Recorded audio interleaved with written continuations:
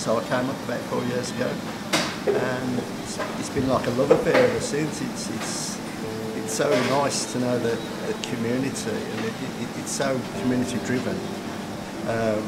And since I retired about 2020, you know, I live on my own, so I need places to go. And coming here and meeting the other people that come in and becoming so friendly with them, it's ideal, really. And Kath is a very special lady.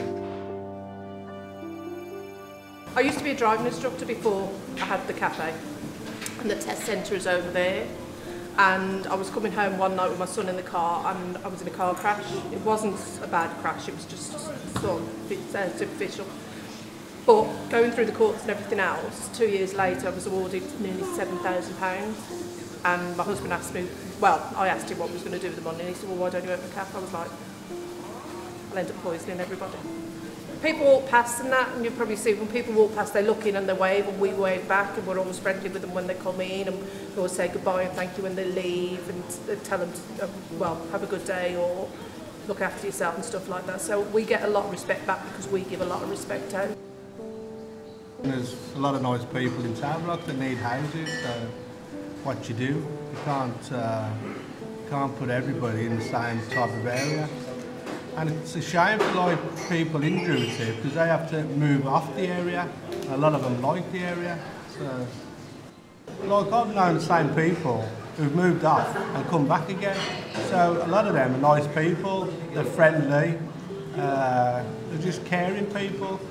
I've been here nearly 8 years, 7.5, 8 years, and they've never repainted it. And a lot of the time, I mean, we did have a chap that lived down the bottom last year. If you have a look on Facebook and stuff like that, he weeded the whole of the front and cleaned up the whole of the front, and it looked amazing. But yeah, we do get people flighted on the blocks and all sorts of stuff like that, which the council aren't too bothered about. There's been a lot of changes. Years ago when they had the Maypole and the Gladiator, it was a rough area. There's a lot of people on the dole, unfortunately. Yeah, we had a spat of burglaries and cars that was dual riders. A lot of fights, a couple of stabbings, it was drug use. Now all them pubs are gone. It's not so bad now. It might go down now because of governments, unfortunately.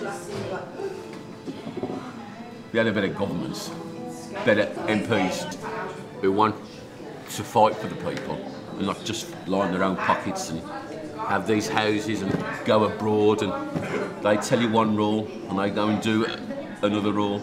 You know what I mean? Everyone needs a bit of love. And there's enough to go around, believe it or not, but they just don't know what love is, unfortunately. As an opinion, you know.